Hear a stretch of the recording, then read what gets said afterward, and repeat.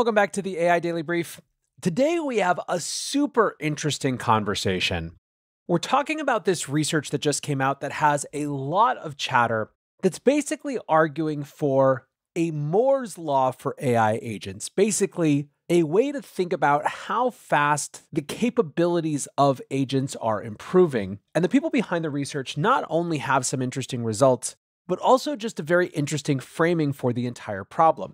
Now, of course, why this matters is that right now, we are in the midst of this agentic transformation, one which I believe will basically lead to a huge portion of today's knowledge work tasks done by agents eventually. And what everyone is trying to figure out, especially the companies that are out there trying to buy and pilot their first agents, is just how capable are they? What specific types of things can they do? And based on that, how to integrate them into today's existing workflows. But lurking behind all of that is this knowledge that they're improving at such a fast rate that everything that we do today to design new systems around them may be nullified in just a few months when they are more capable. And so not only are enterprises and companies trying to adapt to the agent capabilities of right now, they're also trying to plan for a future, which is on the one hand unknowable, and at the same time, totally inevitable. So that's the setup and the context for this. But before we talk about Moore's law for AI agents, let's talk about Moore's law. I asked Grok to explain it in a fun, easy to understand way, and its response was unbelievably, unfathomably cringe. They tried to compare it to a video game where your character's strength keeps leveling up without you, quote, grinding for extra coins. They compared it to a magical candy store where every 18 months, the shopkeeper doubles the amount of candy you can get for the same price. But basically what this actually refers to is that Intel co-founder Gordon Moore noticed way back in the 60s that the number of transistors on a computer chip was roughly doubling at a pretty consistent pace. Basically, every couple of years, the capabilities were doubling while the price was staying the same. And so now anytime that there is a consistent or seemingly consistent pace of change in technology, we of course have to compare it to Moore's law. Anyways, let's talk about this specific paper. It comes from Meter, a nonprofit organization based in Berkeley, that published a paper called Measuring AI Ability to Complete Long Tasks. They created a set of 170 real-world tasks, including coding, cybersecurity, general reasoning, and machine learning, and from there established a human baseline by determining how long it would take an expert programmer to complete each task. They called this the, quote, task completion time horizon, and the logic was essentially that the time taken to complete a task by a human expert is a good proxy for how difficult the task is. A selection of models were given control of a coding agent and put through their paces on the task list. The idea was to test where each model would fall below a 50% success rate. Researchers tested models dating back to OpenAI's GPT-2 up to Anthropic's Claude 3.7 Sonnet, so very contemporary. Their results show a remarkably consistent pace of advancement, and this is where the comparison comes from. They write, "We find a kind of Moore's law for AI agents. The length of tasks that AI can do is doubling about every 7 months." To put some numbers around it, GPT-2, which was released in 2019, could complete a task that would take an expert programmer around 2 seconds, but start failing at anything more complicated. By the time you get up to GPT-4, released in 2023, AI could nail tasks that a human programmer would spend 4 minutes on. Zooming ahead, researchers found that Claude 3.7 Sonnet could complete tasks that take around an hour with 50% accuracy. Now, if you're watching this video, you'll note that this exponential curve is plotted as a straight line with a logarithmic scale, 1 second, 4 seconds, 15 seconds, 1 minute. But if you look on a linear scale, you can see just how much more dramatic and exponential the growth curve is. The researchers actually also tested OpenAI's O3 Mini and DeepSeek R1, but found that they were less performant than Sonnet 3.7, and so decided to drop them from the data. To verify the trend, the research ran a similar test using questions from the standard coding benchmark SWE Bench or SWE Bench. They found consistent results dating back to the release of GPT-4 with a doubling in capability every 70 days.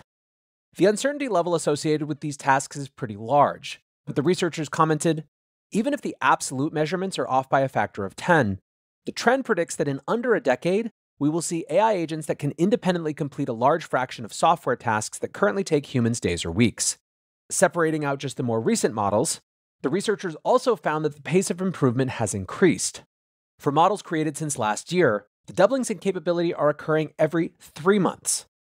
In a post summarizing their conclusions, the researchers wrote, "We are fairly confident of the rough trend of 1 to 4 doublings in horizon length per year.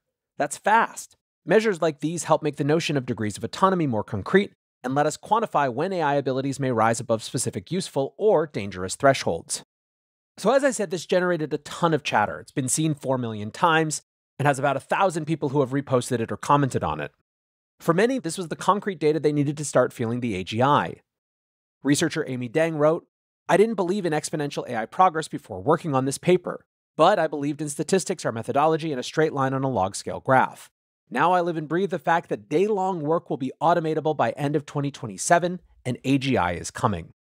Professor Ethan Malik quibbled with the methodology, but acknowledged the result is very significant, posting, "A new paper shows that AI agents are improving rapidly at long tasks, but they aren't reliable yet.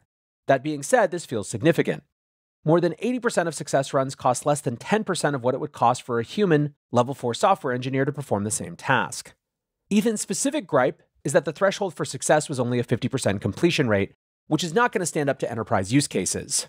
The researchers actually addressed this in the paper, choosing a 50% success rate because it was the most useful for filtering out small variations in the data.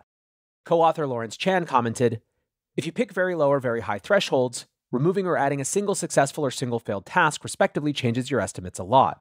In further testing, the researchers found that increasing the reliability threshold from 50 to 80% reduces the average time horizon by a factor of 5, but the pace of doubling and the trend remain very similar.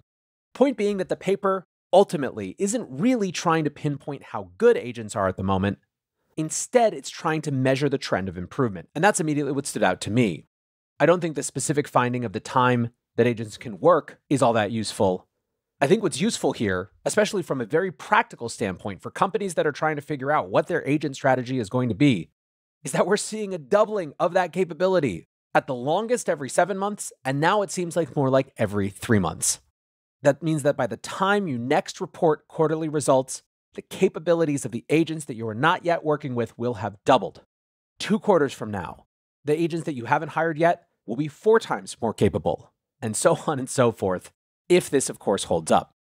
Now, what about the concern that traditional coding benchmarks are basically soaked and useless at measuring further improvement from the current state of the art? The researchers actually commented that they, quote, "think these results help resolve the apparent contradiction between superhuman performance on many benchmarks and the common empirical observations that models do not seem to be robustly helpful in automating parts of people's day-to-day work. The best current models, such as Claude 3.7 Sonnet, are capable of some tasks that may take even expert humans hours, but can only reliably complete tasks of up to a few minutes long." Joshua Gans, a management professor at the University of Toronto who has written about the economics of AI, questioned whether it's correct to assume this trend will hold. He commented, "Extrapolations are tempting to do, but there is still so much we don't know about how AI will actually be used for these to be meaningful." The researchers themselves questioned how long the trend is likely to hold. Moore's law held for a doubling of the number of transistors on a leading computer chip for over 4 decades from the 1970s. However, the trend slowed in the early 2010s as chip designers ran up against physical limitations having to do with atomic structure. This was coupled with the chip-making industry focusing on power efficiency over raw power. The researchers made a comparison to the constraints on AI, namely the limits to compute, writing, "It's unclear whether there is sufficient capacity to expand either training or inference compute by many more orders of magnitude in the next 5 years." Basically, the point being that the researchers here are going to pains to simply present the data they've found, not over-extrapolate what it might mean or how long it might continue. They, like us, are unsure about how this is going to play out. Then again, they also point out that advances in multi-agent systems, improvements in agentic training, and more efficient training algorithms could all help bolster the trend. And while the normal temptation when we get new research like this, as you can see in all the people that Nature asked to comment on the piece, is to try to poke holes in it and caution about why it might be overly optimistic, it is also worth, I think at this point, zooming out and thinking on the other side. What if the trend holds? Scientist Robin Hanson wrote, "So around 8 years till they can do year-long projects?" The implied point, of course, is that even if we only get a fraction of that, that is a civilization-changing trend. Next up, the researchers are going to explore how pairing of an AI agent with a human worker compares to a human worker alone, which should be really interesting as well. For now, though, if you take nothing away from this, if you disbelieve in the long-term trend, if you question the efficacy of agents right now, it still appears pretty clear that the capabilities of which you are skeptical are improving at an extraordinary rate. Humans are historically unbelievably bad at thinking in terms of exponentials. It is just very hard for us to actually mentally get ourselves to a place where we can zoom out and understand that pace of change. We live and grow and learn in linear timelines. We are not wired for the exponential. And yet it appears that exponential is what we have here.